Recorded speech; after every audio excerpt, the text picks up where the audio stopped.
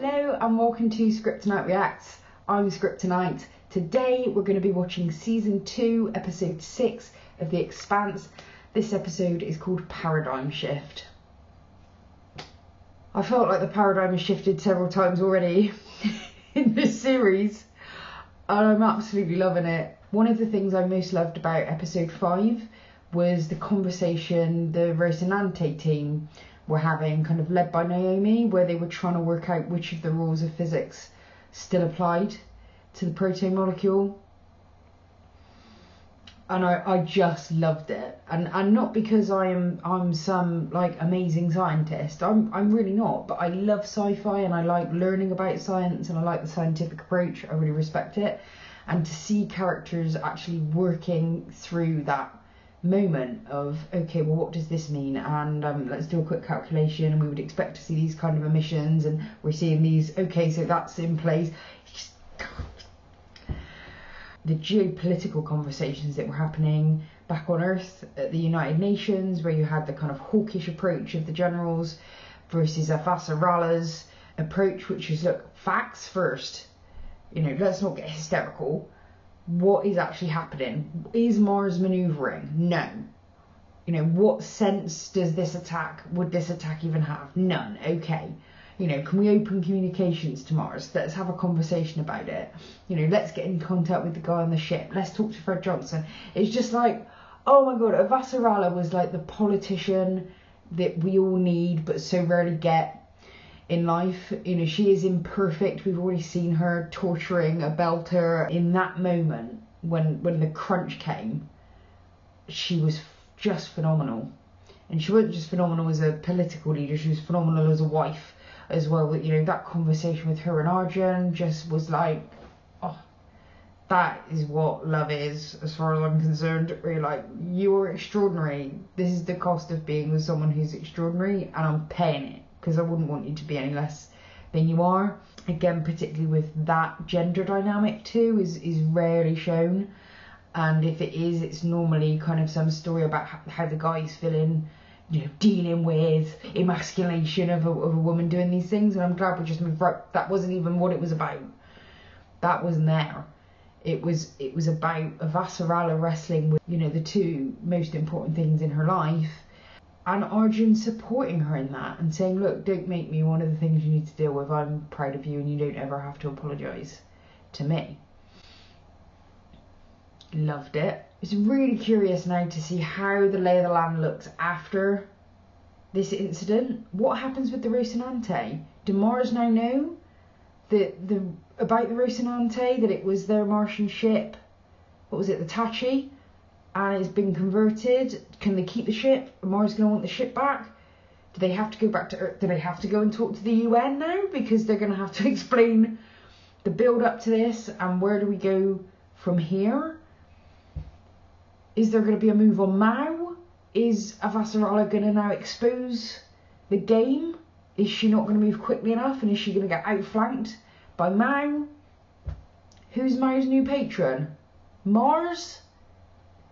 Some other Earth billionaire? Dunno. But that's the speed at which my brain is working when I'm going down the line of potential outcomes. What's the fate of the protein molecule? We know we've already got the stuff that we hid, which we'd established anyway in last episode. My question about the protein molecule stuff, that kind of the Miller and Julie Mao, is that element of the protein molecule gone? I don't know. I'm not completely confident. And what's the impact of this sort of massive hit on Venus? Is this going to affect the way that the planets in the solar system relate to each other? Are there going to be broader physical impacts of what happened to Venus that kind of ricochet across the solar system? Dunno. I could not believe what I was seeing with the way that the protein molecule developed inside of Eros. You guys know how excited I've been about getting back into Eros and seeing what was done there and how it's developed. I was basically more excited than the the scientist. But seeing it just blew my mind, like all of the blue, and I just loved. I've honestly watched it back about 4 or 5 times now, and just like every time I get this feeling of going from like terror in the first part of the episode, it was like, no, Miller's gonna die, till almost envying Miller, because you're like, he is so alive right now. He is just seeing something no one else has ever seen. He's gonna have this experience none of us have ever experienced. He's like becoming something as much as he's dying. This is fantastic. So I wasn't sad crying by the end of the episode. I was like moved to my bones crying, of just this guy who has been so cynical and so resigned, and mistaken that for wisdom some of the time when it's not, finds his purpose, finds faith in something, in someone, in Julie Mao, just from hearing about her, and we end up where we end up. And Julie, who's also someone who's searching for purpose and meaning, who's also searching for love, who's also searching like to find a way to make a profound difference to the world. And these two characters just come together at the perfect moment and give each other exactly what they've both been seeking all of their lives, just by existing. Not by doing anything, but simply by existing. For me, really one of the most amazing contained love stories that I've seen. It was really amazing, and I get how rewatching the show would be different now, and that's what I think about when something happens that surprises you, that it brings meaning, additional meaning, to things that came before it. It doesn't shatter them. We've had this conversation on the channel before. And what that did for me was meant that I could now rewatch to this point and have an even deeper, broader experience of watching than watching it the first time, which is just fantastic. So those are kind of the big things for me for now. I'm going to get into this episode now because I want to see what's going on. So let's have at it. Wow. It's so cool now that you know Tycho Station and Mars and Earth and those things, that you actually are recognising what's happening in the title sequence. As I remember in the first episode, it was just really pretty chaos, and now it's like, oh, okay, that's Tycho, that's... Ooh, Mars.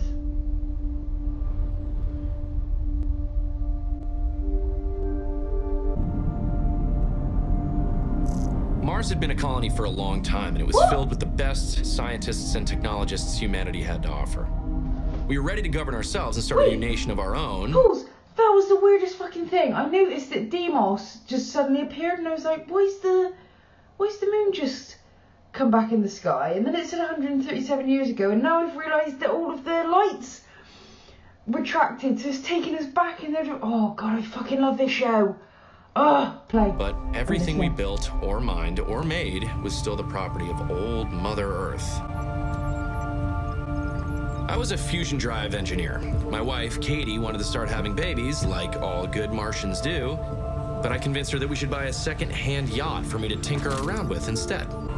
The voice interface had been problematic from the start. The original owner was Chinese, so I turned the damn thing off. The rest, I guess, is history.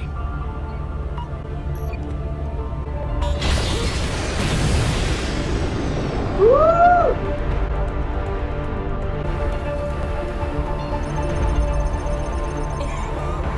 My name's Solomon Epstein, and I changed everything. Okay, Mr. Epstein. This was a wake-up call. Whatever it was, it's clearly the greatest technological leap since the Epstein drive. We love you, Mr. Epstein! Ryan, you're the best! And if it is a weapon, given the depleted state of our missiles, It's a weapon that will conclusively tilt the balance of power in favor of Mars. Rocinante and James Holden have gone silent, along with Red Johnson and the Martian government. So we'll just have to be insightful on our own. Where are we on the impacts? We commandeered a civilian survey vessel and are refitting it with our best sensors and probes. If there's anything left of Eros down there, we'll find it. We'll be on our way to Venus in a week. Wow. Next on our list of shit we need to clean up, 150 missiles we launched. So far, sir, we've confirmed aboard on 121 missiles. Tracking has been very difficult, but we're confident we'll be able to account for all the rest in short order. Everyone writes watching a Vassarala like a hawk. So I don't know what you've heard or if you're even gonna get this, but I just wanted to let you know that I'm okay. And that this time, I didn't run from the fight. The people on this ship, my friends, help save Earth. I hope you get to meet them someday. One in particular. Love you, Mom. You still want to destroy our sample? Yeah, Wow. now more than ever. Miller wanted to destroy it too, you know. Miller told me he trusted us to do the right thing. And we did. I wonder if he knew that his trip to Eros would be one way. I think part of him never left that terrible little room where we found Julie. I don't think Miller wanted to be saved. I just wanted to let you know that Naomi and I are together, sleeping together.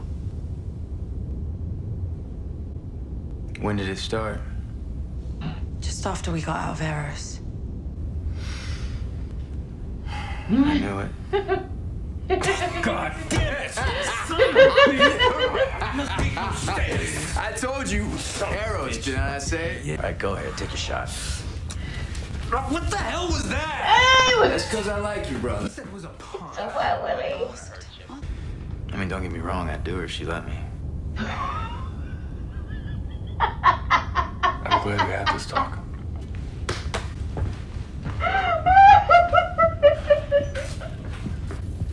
Gotta show you something. This is all the telemetry of the nukes the UN launched against Eros. Nearly 30 of them kept on going, long after all the others aborted. Where are they now? That's the million-dollar question. Well, I got no clue. Rossi lost track of them when we were chasing Eros. Have they kept some? 30 of them didn't get that self-destruct message. Oh They shit. just kept on going. Who knows where? Fred. I think Fred and Kamina might have them.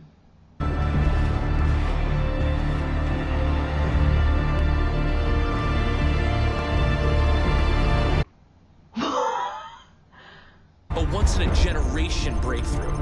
And that was the whole problem. See, a high G burn hurts like hell. I felt like someone was standing on my chest. It was getting harder for me to breathe or talk.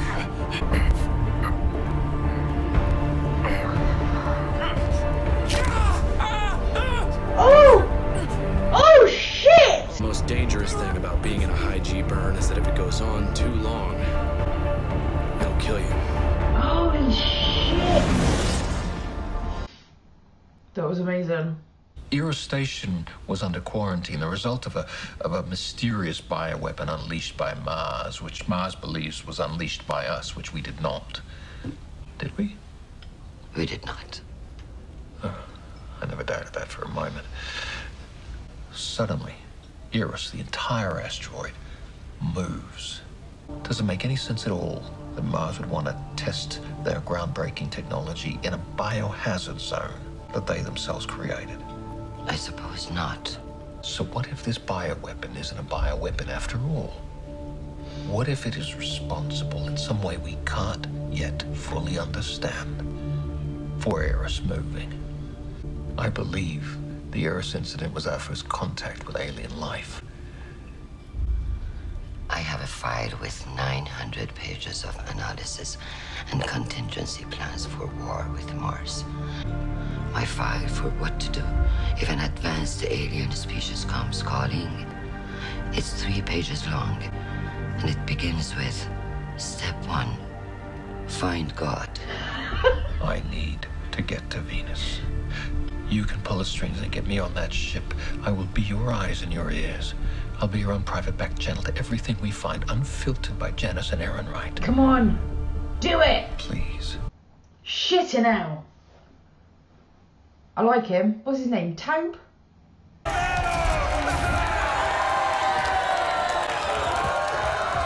Josephus Miller, with his final words, he said to me, "You are the future, Diogo. You must continue to fight for the belt." You think helping to save Earth would balance things out, but the Mormons don't think like that. They filed a lawsuit over the Naboo against the Tycho Corporation and myself. Basically, I'm in some deep shit. These aren't rock hopper mining nukes. These are planet busters. If the wrong person picks them up, it could be a problem.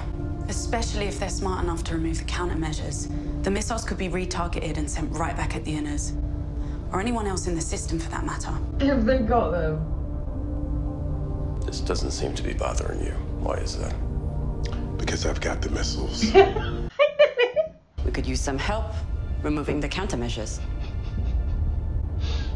The only thing those weapons are good for is first strike. But they're good for a lot of things. They can be used as deterrents or a bargaining chip. Earth and Mars are still in the dark about the protomolecule. We need to tell them everything we know about it. And exactly what should we tell them? Eros changed everything. Earth and Mars are scared. And whenever that happens, Belters always lose. Our first priority is to protect ourselves. And that means we're going to take advantage of every edge we've got. I can't blame him. I mean, that's what he needs to do, right? Miller, do this for you. I tell you, girl, if I had flown any faster, I would have caught up yesterday. Me do 2 team shifts. Irrite gotek fadan recycle. Gotek for the cockatoo. Impillesto. Mina dus bankro. Oh, hey. Hold on there, partner. Whoa. Better back off and settle down, you hear? What the hell? Whoa. Amos? Yes. Don't fuck with Amos.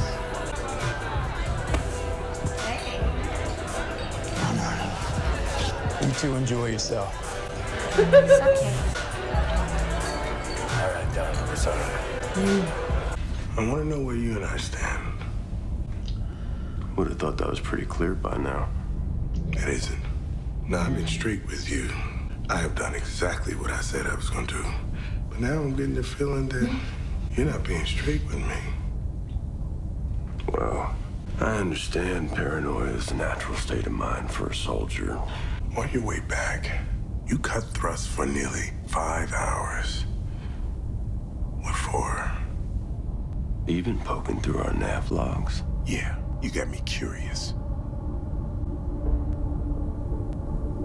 On the way out, Amos was forced to kill a friend of Miller's. They needed some time to work through that. And then Miller wanted to give his friend a proper burial at sea, which means that it's none of your goddamn business. We want the same thing, you know. We're on the same team. Yeah, that's the thing with all of you. Earth, Mars, the Belt, the OPA. It's all bullshit. Shouldn't be any teams. It's a beautiful dream, son. And I hope I'm around to see it come true. But in this world that we live in order to survive, you have to pick a side.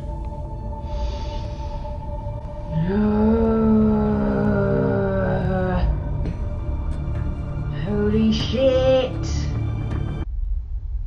Wow. Back we go. At the rate my drive was burning, my fuel was going to last for weeks. Which I have to say was amazing. Aside from the fact that I'd be dead long before then. Even though I couldn't talk, Katie would realize that I was in trouble. She'd figure out a way to help me. Fucking hell. It was my only hope. My last chance. It's not gonna work out, is it? Yeah. Those out. Ow. Oh. And I blew it.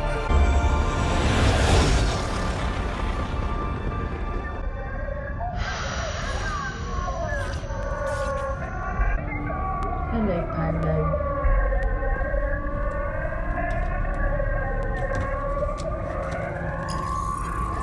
Is he still working? Do you know what? I forgot all about him.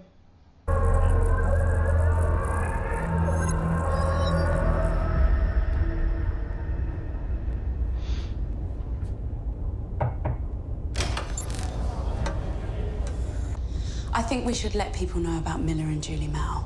Not all the details. Nothing about the protomolecule, just about them.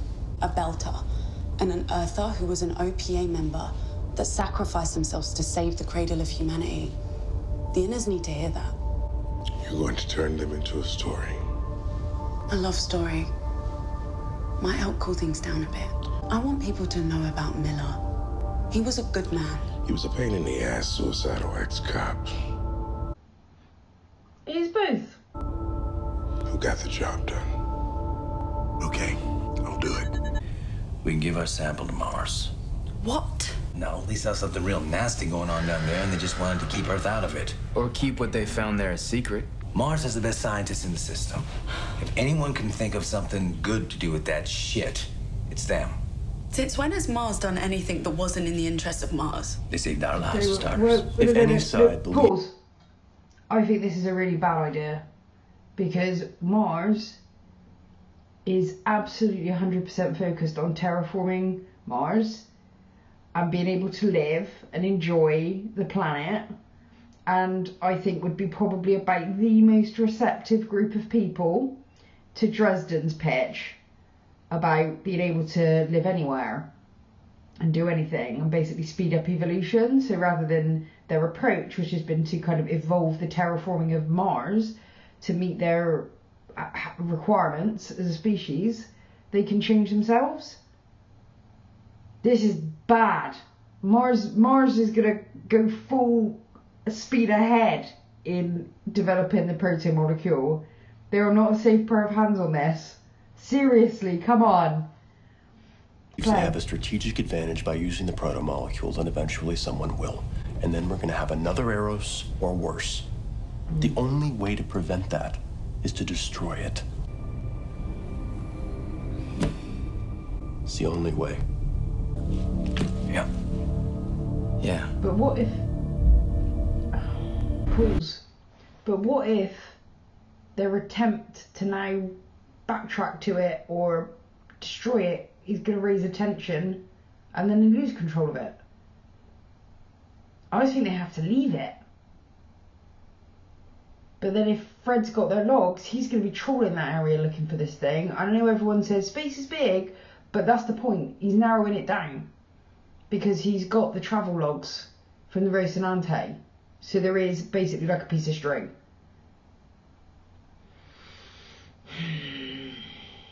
This was my concern.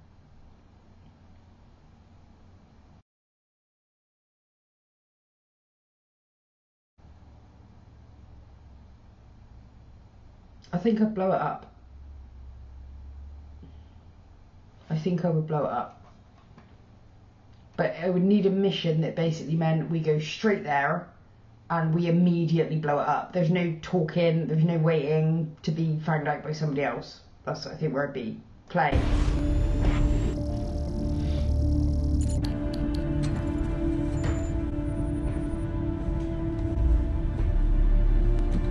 I'm right about this.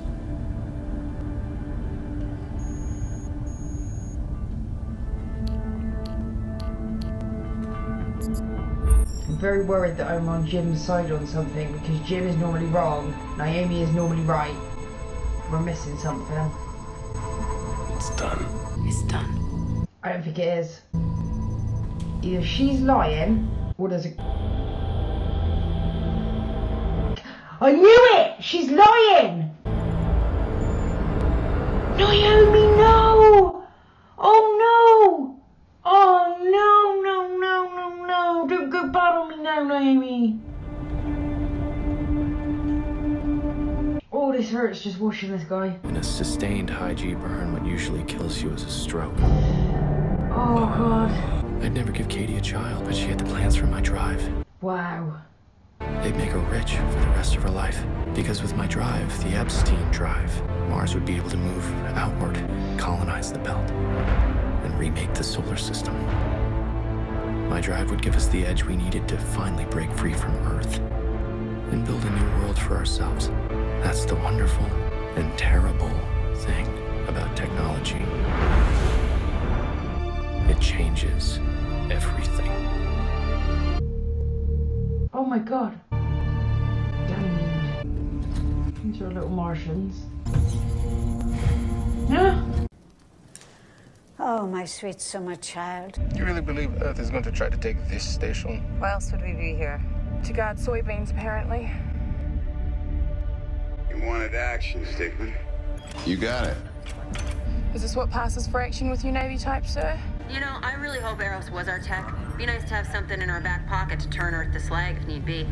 Well, fortunately for our species, no human being is dumb enough to put you in charge, Hillman. Maybe we shoot the soybeans, sir. Only if they shoot first. What's she up to?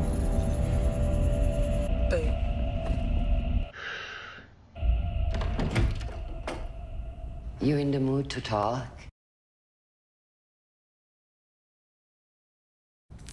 What about? About the friends we choose to keep. Like Jules-Pierre Mao. He's a good man, Christian. Have you had any contact with him? No. I have no idea where he is. We need to know what he knows. You should convince him to come in from the cold. How am I supposed to do that? He trusts you. And if he helps us, he can keep a semblance of the life he's always known. Wow. Gloves are off. You're really willing to cut him a deal? Yes. And for anyone who could help us understand what we're dealing with. We both know how the world works. Wow. When the stakes are this high, many things are possible.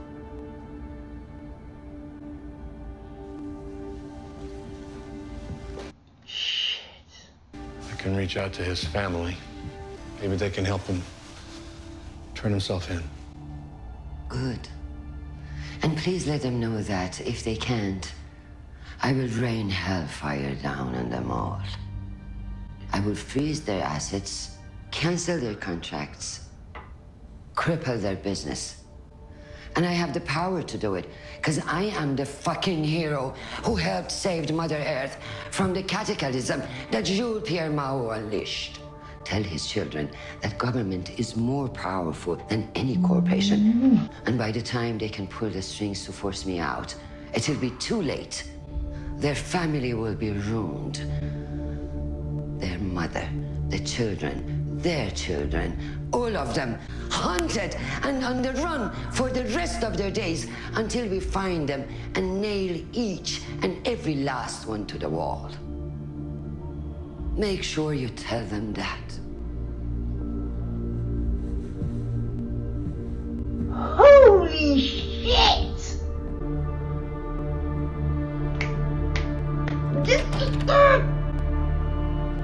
Oh my... Whoa! She's not playing! Jesus Christ. You don't even know why I'm mad at you, do you? Yeah, because I took care of that guy who was kicking your ass and I made you look weak. Is that what you think? The way I see it, there's only three kinds of people in this world.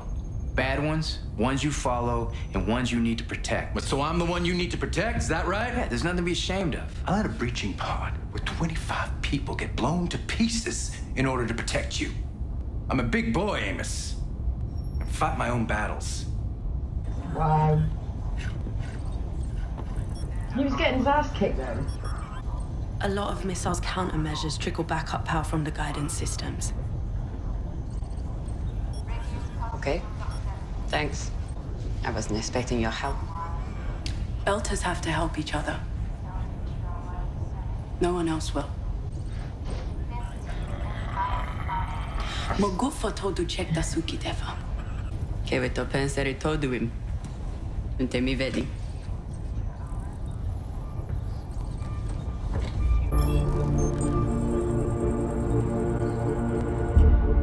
Ah! Oh my god! I saw it, the Epstein Drive Technologies. Stickman, this is Overwatch. We're heading into Ganymede's shadow. We will be in visual blackout for the next 48 minutes. Continue patrol and do not linger on the border. This is Stickman 1, understood. And it's definitely unarmed. Probably just an unlicensed ag drone from one of the greenhouses.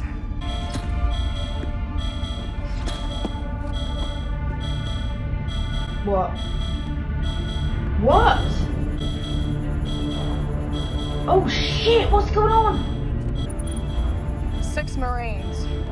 About 2.3 clicks out on foot, closing fast. They appear to be charging us.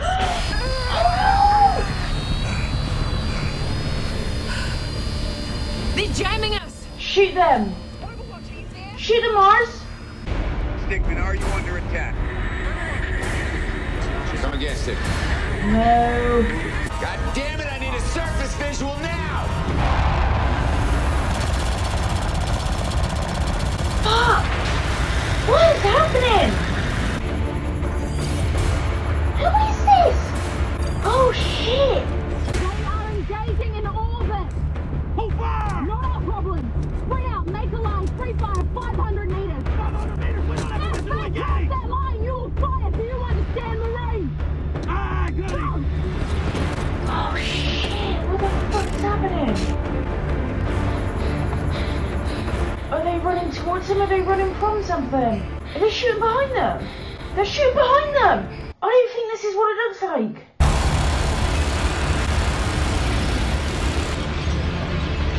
What the fuck is it? Oh, what's going on?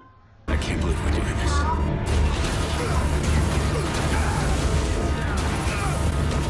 Shit. No! Oh, it's war now. Whatever happened, it's war now. Shit. I feel like this has got mouse fingerprints all over it. Oh, what the fuck?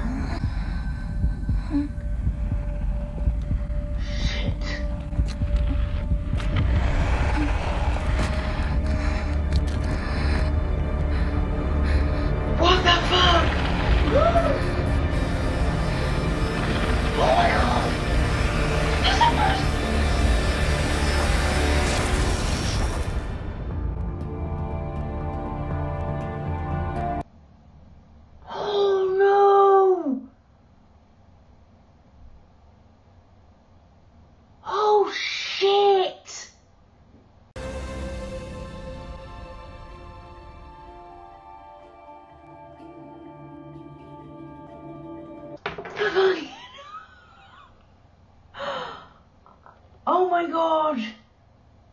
Everybody's dead! Everybody is fucking dead! Where is everybody home? They're dead, Dave. Who is? Everybody, Dave. And that was like a pro-molecule being. I don't understand what just happened. Oh, I'm gonna have to watch another one today. Oh shit.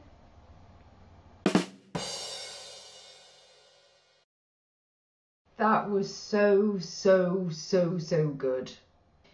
It's been a couple of hours. I had to go off to do a meeting and come back and film this a little bit later in the day. All I've been thinking about is this. This was so good. This was such a brilliant episode. I was actually grateful for the time to think about it because I was just trying to piece together all of the different events. But it looks like Naomi has, I guess for now, betrayed the team. She's told Jim that she is, that the rest of the proto-molecule is gone. But what we know is that that missile never fired.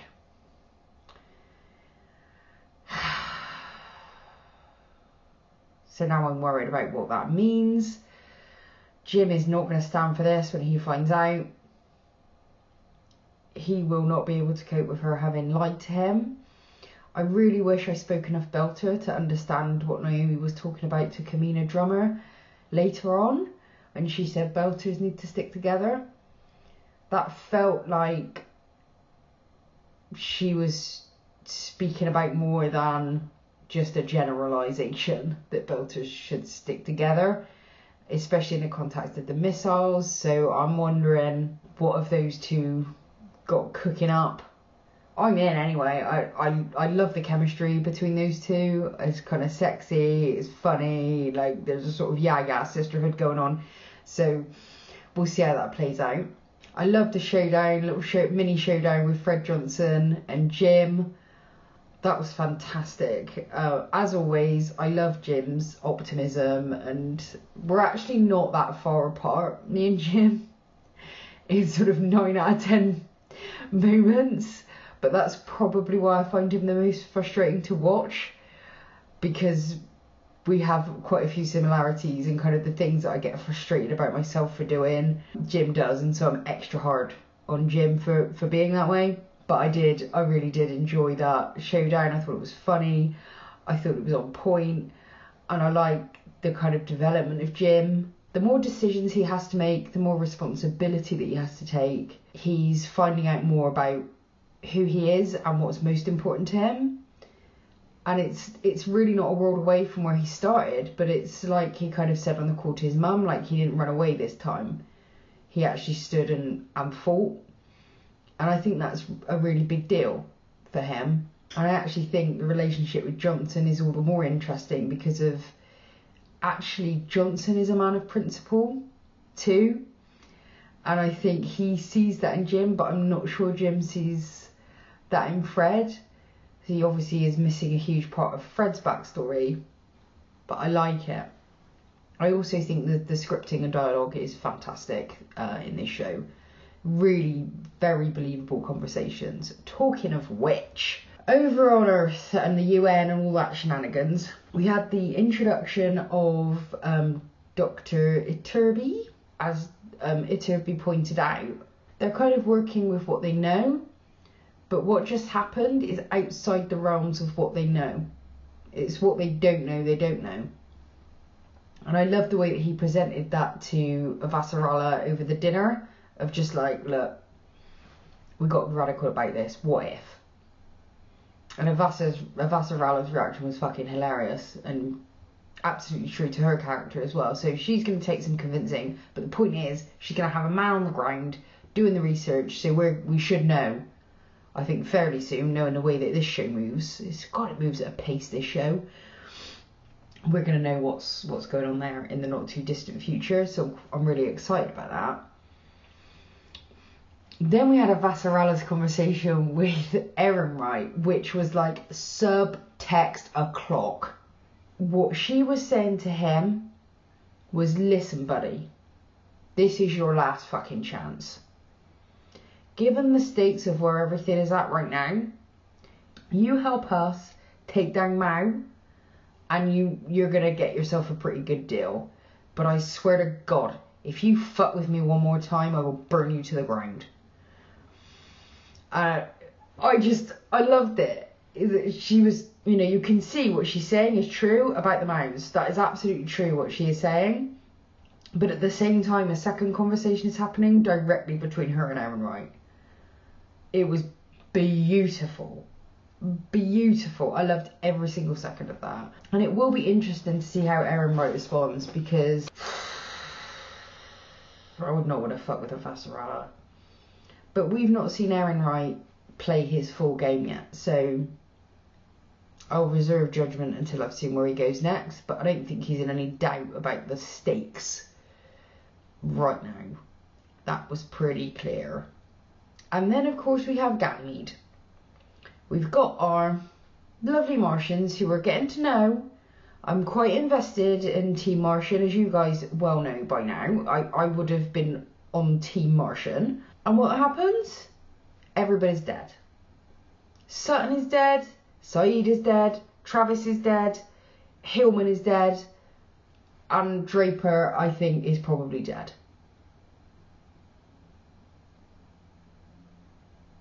But what the fuck happened?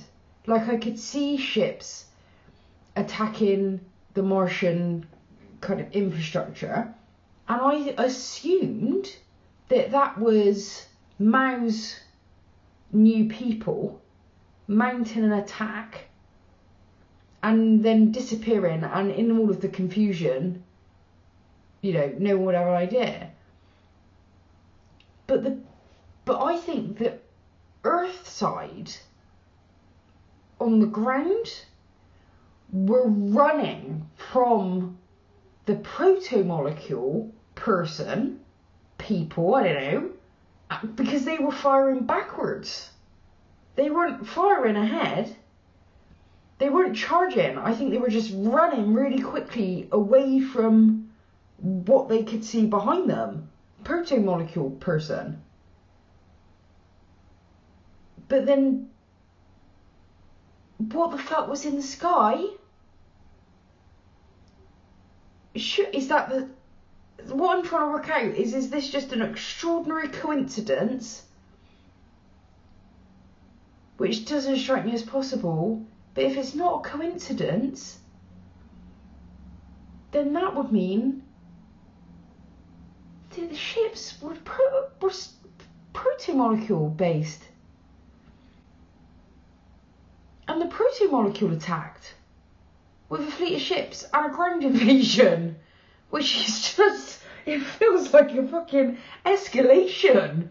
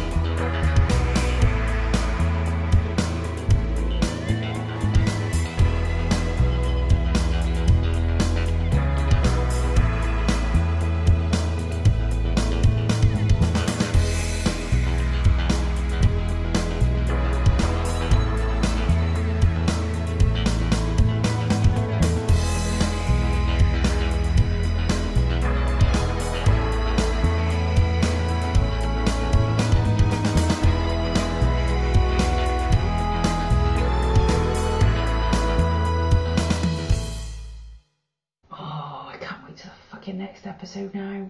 That was so good. But those are my options, and I'm not going to be able to settle on anything.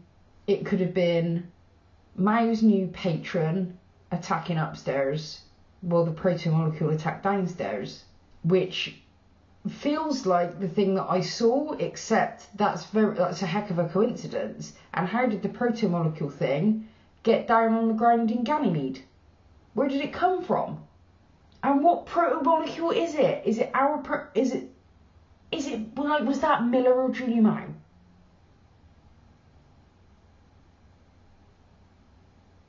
Oh my god. That was so good.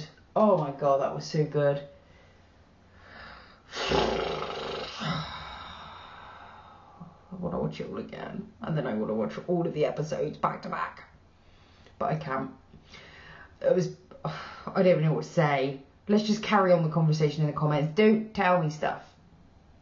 And that includes, oh, wait till you see the next episode. Don't. Restrict yourselves to what is going on in this episode. And please do not tell me anything that I am not supposed to know at this point. And I appreciate your patience. This show. Right, until the next time. Bye-bye.